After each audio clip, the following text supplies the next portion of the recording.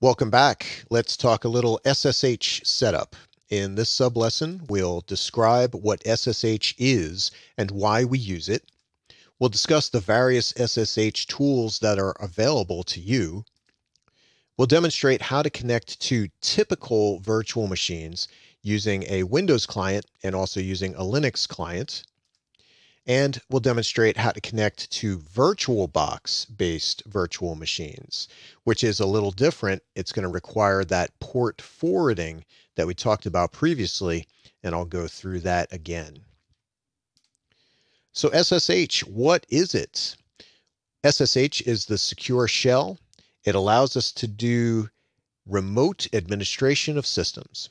So if you have a computer here and you want to control this one, you can do it with SSH, remote control. Generally, it's used in the command line, but there's also GUI-based packages that run SSH. But once you get in, you're still going to be working in the command line. So it's a command line program that allows us to remotely control other systems or virtual machines. And I'm going to use this to connect to our virtual machines. For example, we have a PC here at this IP address, and I want to connect to this virtual machine at this IP address, 10.0.2.4. So let's do it. Let's bring up a terminal, and I'm just at my main workstation here. So I'm going to do an SSH, and we need to know the user account that we're going to connect as. In this case, it's user at, and the IP address of the system we want to connect to. 10.0.2.4. Press enter, and the first time you connect, it says, hey, the authenticity of the host 10.0.2.4 can't be established. Oh, well, we have to agree to using this fingerprint, and it's a SHA-256 fingerprint, so it should be relatively secure. Are you sure you want to connect? Yes. First time you connect to a new host, you're going to get this message. So we'll say yes. And it warns you, this host has been added to your list of known hosts, which is a file in the user's home directory. But we need to type in the remote computer's user account password to get in. So I'm going to do that now. And that's just the user password that we've been using for all of our installations. Press enter, and we're in.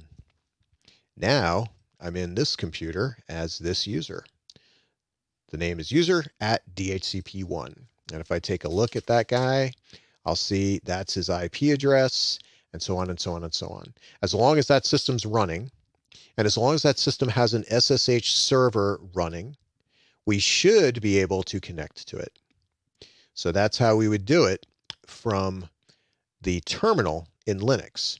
Let's also show this in Windows. So here's a Windows client. I'm going to bring up, well, first of all, you could do this in the command prompt. You can use PowerShell. You can use Terminal if you want for Windows. But I'm going to bring up the PowerShell as an administrator.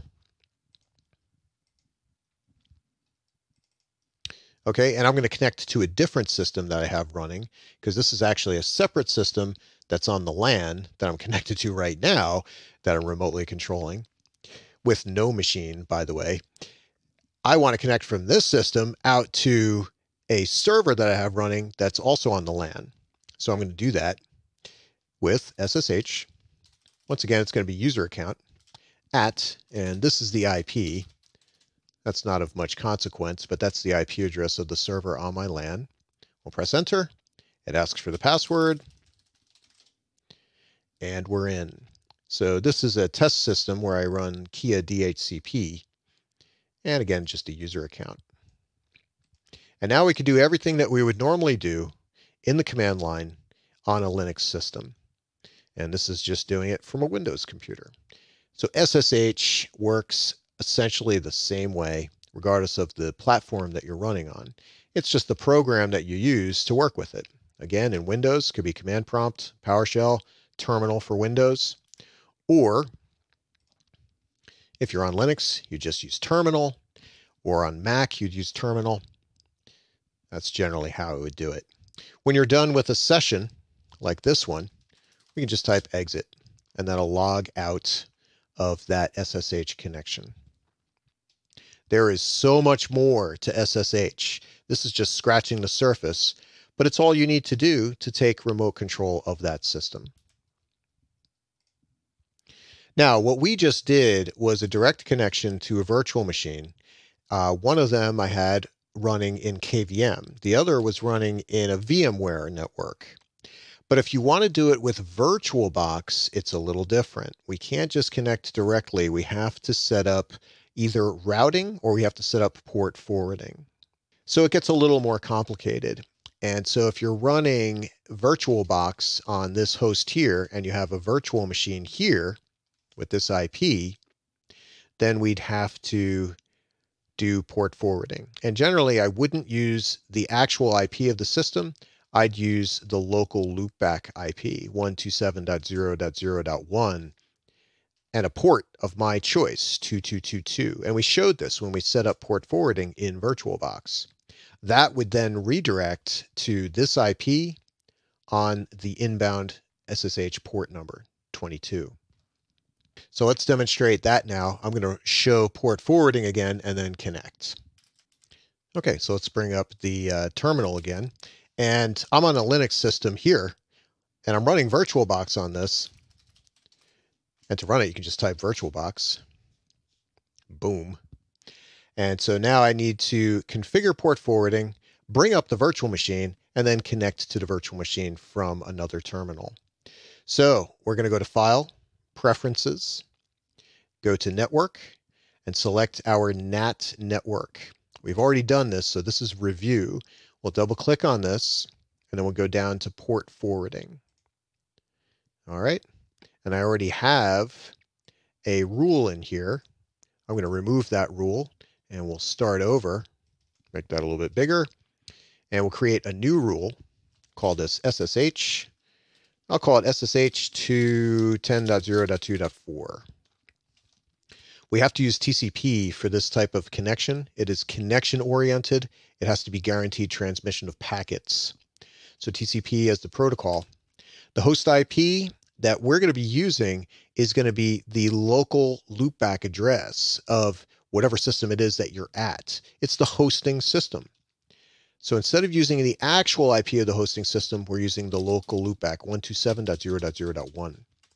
Port is your choice. You just have to remember what it is and use it when you connect from the command line. I like using 2222. The guest IP that I want to connect to, I want to connect to DHCP1, which is 10.0.2.4. And by default, the inbound port for SSH is 22. That's it. Click OK. OK for NAT network details. OK for VirtualBox preferences. And we're back in the manager.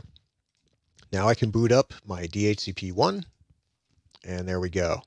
Now you could log in here at the console. But again, if you're doing this kind of work, you might not have access to the console. Let's say this is a physical server, or let's say it's a virtual machine that's far away. You might not have access to this console, and you'd have to SSH in. In addition, look at the look of this. We could change the resolution, and we could change the font within the console, but it just doesn't have that look of your command line that you're used to, whether you're using PowerShell or whether you're using Terminal or whatever.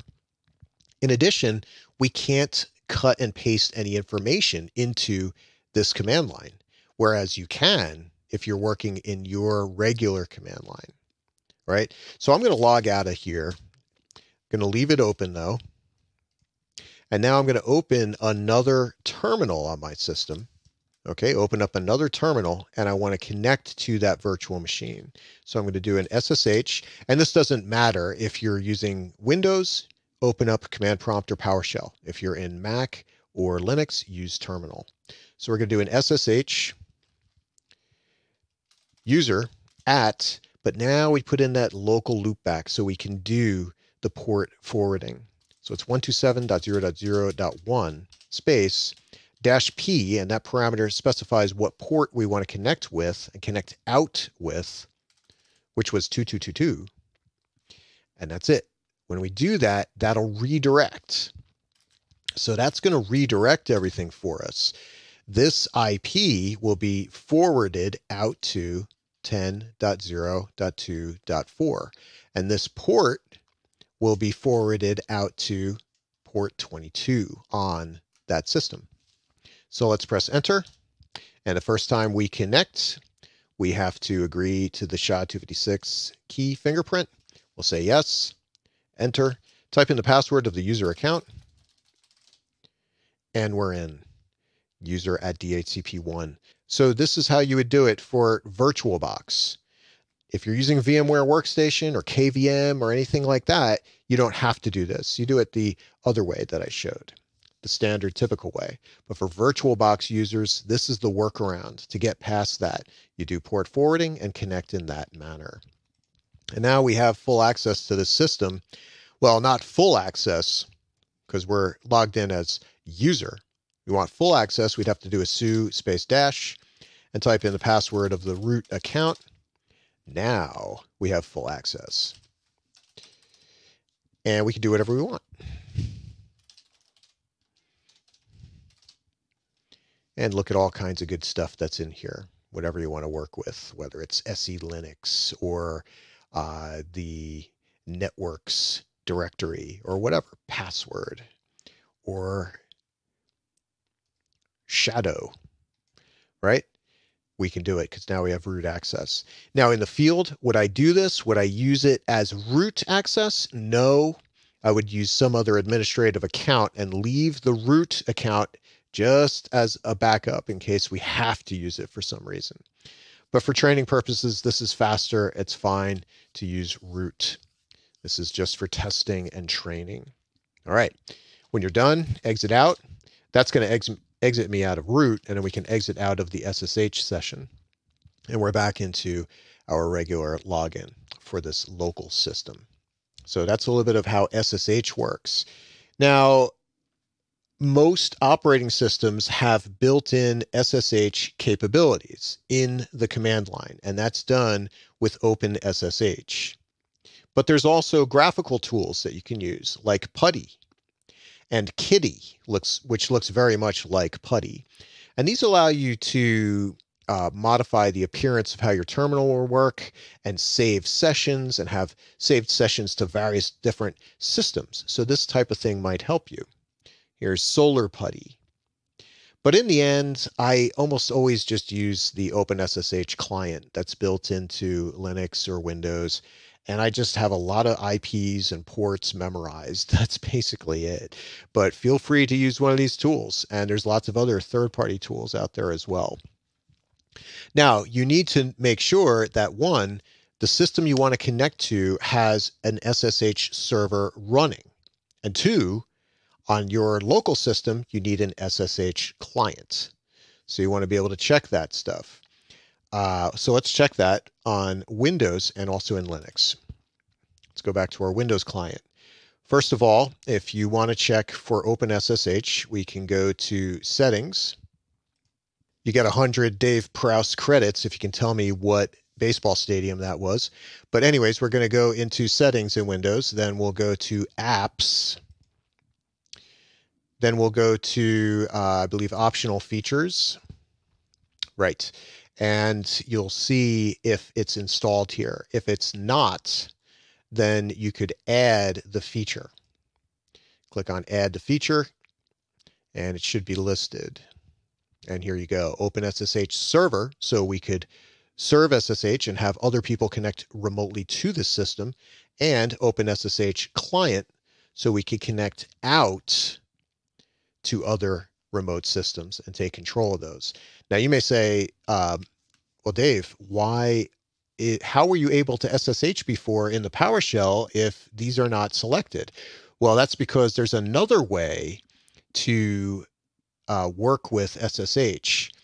When you do it this way in Windows, you might not get the latest version. If you want a newer version, which you might need for a variety of purposes, then I recommend installing Chocolatey.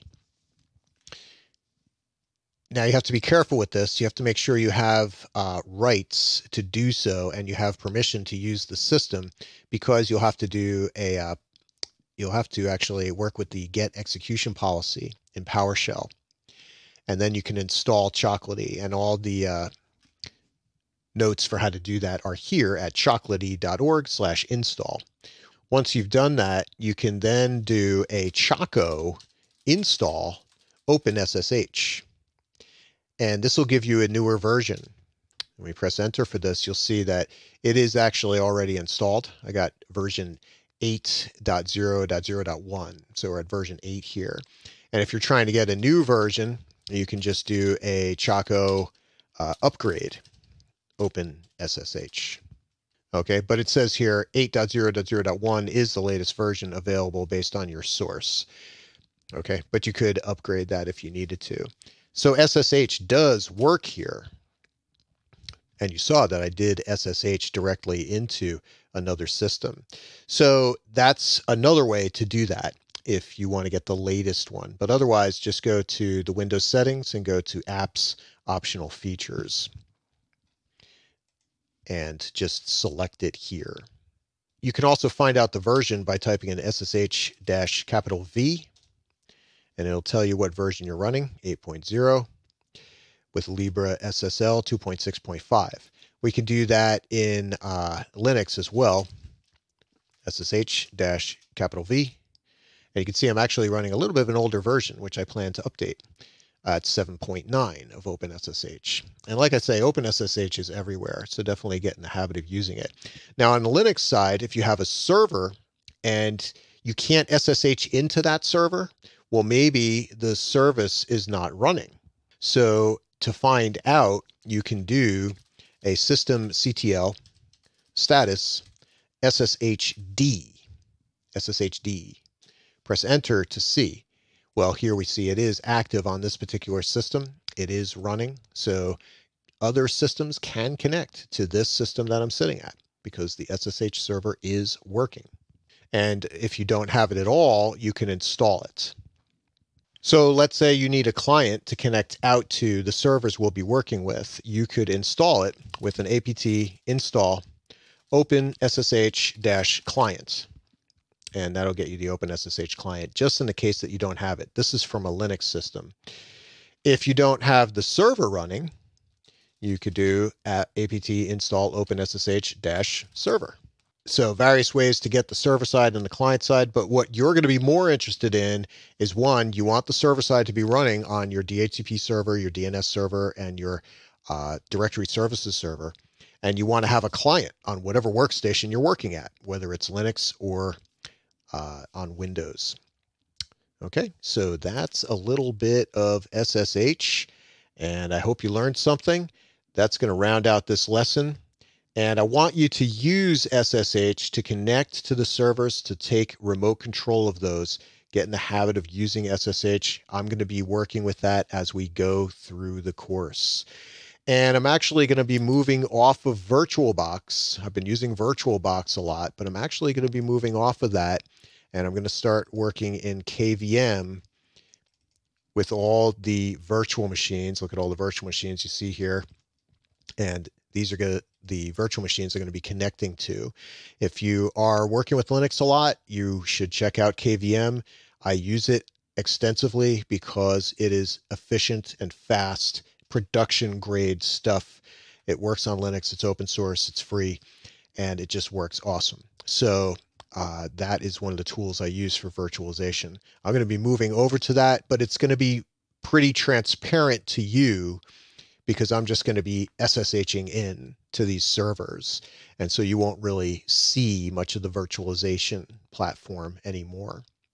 But feel free to continue using VirtualBox or whatever platform you want. Just make sure that you're utilizing SSH to get into those servers. So great job so far, everyone, and we'll see you at the next video.